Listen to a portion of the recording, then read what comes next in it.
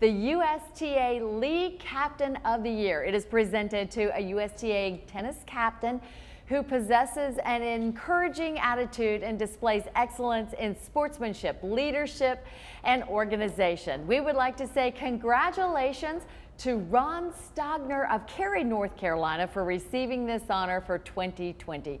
He's a 3-0 player, and in 2020 he played on 9 teams, but get this, he served as captain for 4 teams.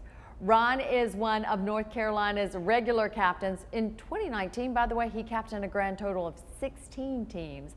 Despite leading multiple teams, he remained well organized and works hard to give everyone equal amounts of playing time and experience. Ron is well educated on the rules and procedures and is very helpful at providing resolutions when issues arise. He creates a fun, competitive environment for all of his teams.